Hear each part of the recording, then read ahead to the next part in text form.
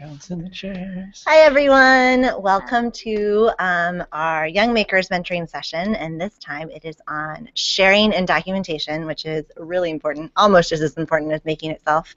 And we have some special guests with us today. It'll be a fun conversation in the office, and I'll let them introduce themselves. Cool. Steve first. I'm Steve Davey. I'm the Director of Education and Communications for MakerEd. And I'm Nancy Rink. I'm the Program Coordinator here for MakerEd. And I'm Stephanie Chang, and I'm the Director of Youth Engagement for MakerEd, and we'll get started. So what should youth be sharing while they're making? I think the most important thing is for them to share their ideas, their hopes, their dreams, their stories, that sort of thing. And so as a fundamental way of approaching documentation and making it child-centered, I love having things like this, or this, any notebooks or paper of any form be kind of a fundamental aspect of like capture what you're thinking, keep it. If you develop that habit early on, you've got this record of ideas and process. Yeah. But it's a good place for things to start. So that's what I think. Fundamentally, it should start with writing and drawing. Yeah. Recording on paper is such a great tool. I think they should be sharing everything about the process, the mistakes that have been made, what went well, what went right, what are they hoping for, what were they not hoping for, everything. Yeah, absolutely. Well, I think also it's fun to actually invite play and investigation with materials, actual literal time to play. And of course, when children work with materials, pretty much no matter what age, they start to tell stories or think of things. And then you can capture that moment, have them go to paper and write down what they were excited about, what they'd like to do, what they'd like to make, and then maybe even draw it. I like to use the language with my former students if you could prototype something, what kind of materials would you want? Or if you can make something, what do you think you might need? You can get great diagrams of things with little arrows pointing at what part is what and things like that. It's priceless. And then they keep that over years. And if you have a notebook, it doesn't matter whether it's an official notebook or if it's a 3-ring binder or something that they keep over time, you can show their progress in sketches and their drawing ability and their writing ability over time. And with children, writing ability and drawing ability really explodes rather quickly if it's regularly used. Yeah. So we mentioned telling a story, and I think oftentimes whenever we're talking about making and we emphasize the process of making, we also encourage people to tell their story, because that's a really exciting thing that isn't necessarily seen in the final product. So what are tips on how to tell your story other than writing things down and making sketches? What else do they need to capture? Well, they can capture the story in many different ways. They don't have to write it down. They can actually act it out. Video is now ubiquitous. You can actually do quite a bit with just pictures and actually captioning pictures. Publishing is good. We're still on this kind of imaginative narrative story type idea, but there's also the story of what they're making could be used for, or their own personal story of how they discovered it or thought of it. So a more personal narrative about, okay, this is how I thought about it, this is who I got help from. And then you can work towards this sense of, I'm telling the story so that others can do it. So it's that maker culture of, here's what I did, and here's what didn't work, and here's what did. You can establish that very early. Kids will take that on as a great responsibility when they realize they could actually be teaching adults or their peers something cool, or showing them something cool as an inspirational point. It's a really cool approach. Yeah.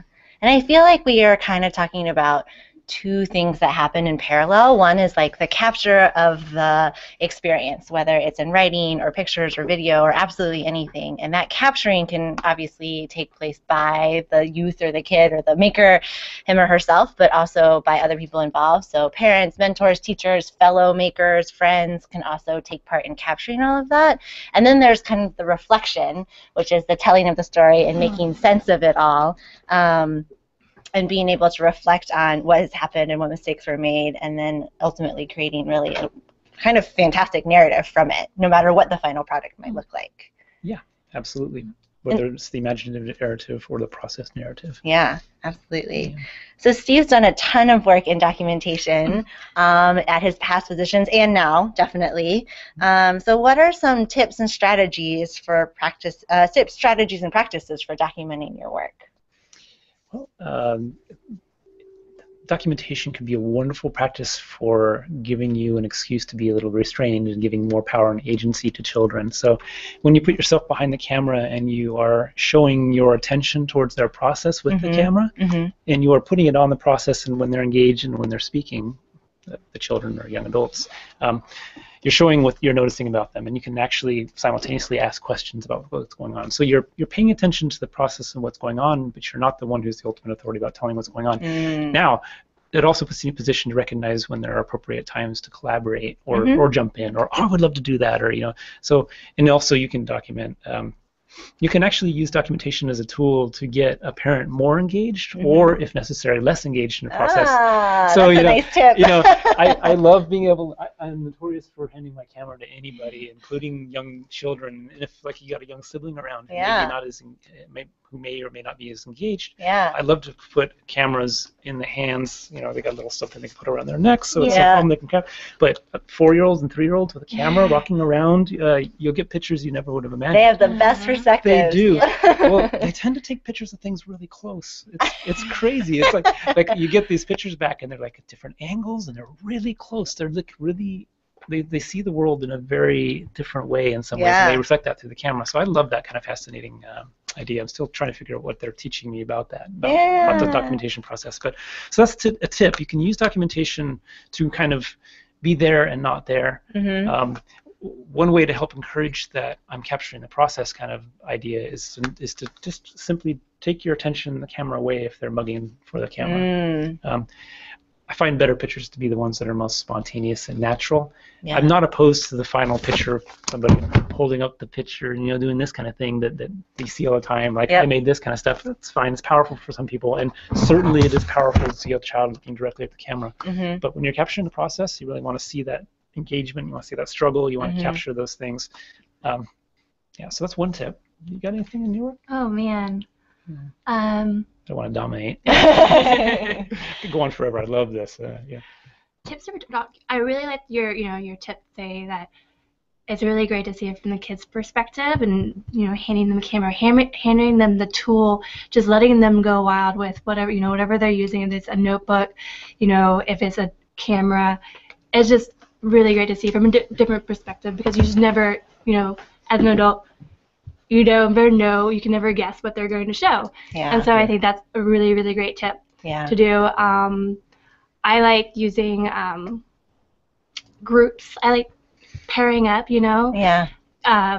maybe if the kid's shy, pairing them up with someone else and getting them to go around with a group. And I think it changes, it's different from an individual perspective versus a group perspective. So I do like to pair kids up together. That's a great idea.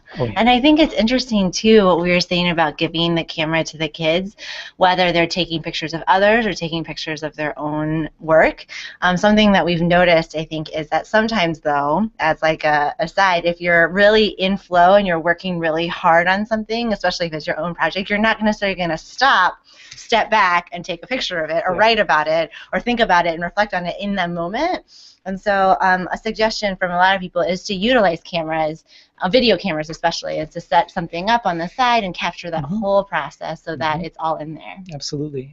We all, or many people now, we have in our pockets recorders that are cameras and like audio recorders as well. Now, if you ever have a situation where things aren't looking great for lighting, or you don't have permission for, or it makes somebody uncomfortable to take pictures of people, remember that you can also, besides the behind the head pictures or get the focused hand pictures. And remind yourself to take wide pictures of the whole thing. Remind yourself these are basic documentation tips, but take the picture of the setup and take a picture of the aftermath. Now, what does the mess look like before and after? What does the mess look like during, or how organized was it before, or maybe even afterwards, depending on the process. But don't forget to get the close-in hands. They're going to be tremendously useful for you, and they allow you to kind of work freely with this sense of material and detail. So that's a good, nice thing to consider. The wide shots, the medium shots, capturing just the words and audio. If you get children's voices and quotes, that can be every bit as powerful as a clip of video or a picture. A nice quote by a child, or especially when they're working together. Yeah. The kind of things that come up when they're collaborating, or the kind of stories they tell while they're making things. Or tell each other. Yeah. And for that, you can record it on audio, or another form of documentation is not have any sort of recording other than the notebook itself. And so you're around and you're just kind of like writing down what you observe. And try it sometime. If you're overly reliant on documentation, the notebook can be really liberating, because it'll make you look differently at the process. I think that's the power of documentation in general. It gives you yourself another perspective about what's going on. Absolutely. So if you try different modes, each mode will share some new something new about what's going on with the kids. Definitely. Yeah. I think it's really important too, in addition to the angles that you might use, is to take pictures of the whole process, which you were mentioning, the setup, the breakdown, the messes, and all the mistakes in between. I think we tend to not remember to take pictures of the mistakes. It's not even necessarily like purposeful that we avoid taking pictures of it. We just don't think about it, because when you make a mistake, you want to move on and fix it right and away, improve it. But taking pictures of those really helps with telling your story and with catching the whole process. Another thing that documentation is really useful for is that a lot of times if a child is working with materials that they can't keep or take home with them, or they build something that has to be temporary, they'll be very reassured just to know that it's been captured, like you've taken a picture of it. So you get their final thing and you're like, all right. And I always like to do this. Do you mind if I take a picture of what you made here? I would love to show it to other people. Is that okay with you? And they're like, oh. It's this power that you're giving them also. But it's a simple like little shift of authority in a sense. And you're like, I value this. I pay attention, but do you want to keep it private, or do you want to? I've seldom had a kid say no, but it has happened. Yeah. But you're giving them that choice, and you're actually saying like, this is valuable. I want to show other people this, and you don't have to fake it, because usually it's like something really, really cool, so you're in there, and you can exaggerate it, and then you could say, maybe you should take some pictures of this too, and so you hand the camera over, or the phone over, or whatever you're using. That's great. And then you ask questions. What did you encounter in this that you didn't expect? Tell me something about the materials that you used. What would you make if you had more things? What would you need? Or if you were to share this, what you made with other people, how would you present it? Like start to learn from their approaches, and they will have answers. Yeah, I like asking them what their favorite part of what they made is, or if they're working with each other, what they each did, because that's very interesting, and some of them will be really excited to tell you, and some won't. There's also, if they are sketching down their original ideas or brainstorming a list, it's really neat to compare what their product looks like, whether it's final or not, to what their original idea looks like. Sometimes it matches amazingly well, and sometimes it's totally different, but that whole process is really great. Absolutely. Yeah, awesome. Well, a lot of young makers work on these projects over the course of 3 to 4 months, and ultimately their goal is to showcase it at an event, sometimes Maker Faire, sometimes smaller, sometimes a town festival. And the process really is really important. So what should youth expect to show off at these events? What they love to do and what they've loved to make. I mean, it doesn't matter what stage they are at in it, but if they've been invested and they're really enthusiastic about it, that's the most important thing. What they're proud of. Yeah. So I think when they want to hang around and talk about it, no matter what it is, that's the biggest straw right there. It could be extremely technical, it can be not, it can be extremely finished, or it could be a prototype in progress. But if they know it, love it, or if they've got a good story of collaboration, I mean, there's beautiful things that are done individually with their peers, stuff that we've seen that have been fantastic family collaborations. Yes. That's always a great story. Yeah, so, so when you got a whole family kind of gathering it, I'd love to see what does the mom say versus the young daughter? What does the dad or the son or whatever guardian situation you have going on? It's nice when you see that whole family collaboration, or sibling collaboration, or young maker collaboration coming together for something. So, definitely. But having them love it. Good. Great. Yeah. I think too, even if it is a family, that's perfect. If it's like an after-school group or an extracurricular group, it's always fun to hear the opinions of the teacher or facilitator or lead coordinator, because there's often the, oh my gosh, I had no idea what it was going to look like last week, but right now it looks amazing. So really what Steve said, I think sharing passion, sharing processes, those are really important. And does that differ for different age groups or skill levels? That's kind of cool thing about Maker Faire is that when you're a maker there, you're a maker regardless of your age, and I think that it starts to transcend age boundaries. You see the the most experienced of us and the youngest of us kind of coming together in this passion. So I don't see a huge difference in ages there. I mean, I certainly see more opportunities for independence and outlets for blogging and things like that as you get older and are more experienced, and certainly more autonomy. But I've seen young kids in particular completely own MakerShare. You know, they're makers. It's funny, they'll reach an age where they don't want to be identified as necessarily young makers. Right? Yeah. So let's say developing makers or just plain makers. The next generation. Next generation. Exactly. No matter what you say, but really just saying, wow, you know, we believe at Maker Ed very fundamentally that children are born makers. It's a matter of what happens afterwards, whether or not that lasts or is nurtured. They're given the space. Too often it's shut down. It can be reawakened in anybody at any time. It's never too late. Absolutely. Yeah. That's great. And I think I totally agree with you, Steve. It doesn't matter how skilled or how unskilled, whatever that really means, or how old or young they are, there's always something for them to show. And we've even talked about often that even if there isn't some significant project that they've been working on, they can always bring something small and interactive, and that's just as good because they can engage the visitors and others in making something together. And that's a really fun experience. Yeah, I've been trying to figure out the language for this. Maybe you can do it out loud here, but I mean, there's show and tell, which is fine, but then there is engagement, which is so much more meaningful. So if you bring something to show and show off, great, tell a story about it or anything, but if you bring something that invites interaction or invites the questions or invites a process or it's a game that somebody can play or can be modified and changed, it's a step above. Maybe it's a show and tell and do. It's an invite and engage. Yeah, would be I think a better goal than show and tell. Well, I still find to show something cool though. Yeah. So, yeah. So that's great. I think that's a good thought because it's both a show and tell, but ultimately everything that you're doing is to invite and engage others.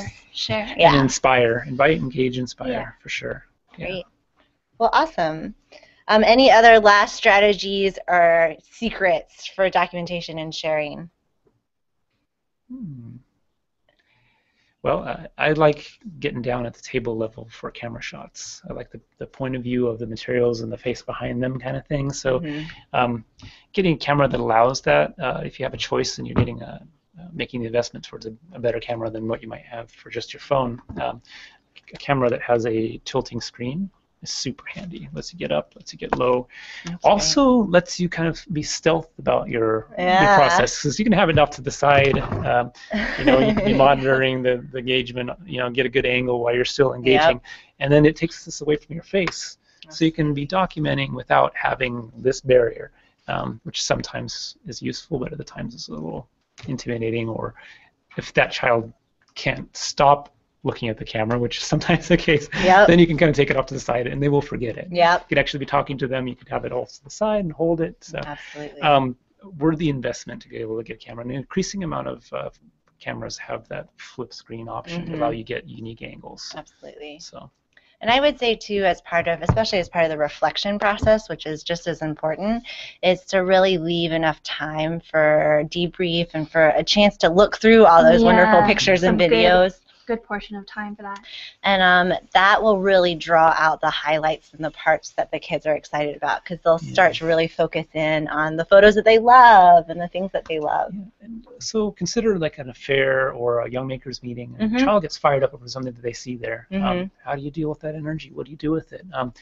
I would say let them know how excited you are and ask them, can you write down what you were just sharing with me? Can you draw a picture? Can I see it next time? And then the next time you see them, for sure, like follow up. Did you bring your notebook? Yeah. You know, did you bring what you wrote down? And then you'll develop this culture that happened with my students where they would come out to me at lunch and they'd say like, Steve, and they had something in here and they would have worked on it all night, or but I could go throughout the year and always just by asking for their notebook, I would see what they were thinking about, what they were doing. They'd come up excitedly and shared something that they want to build or make or experiment around.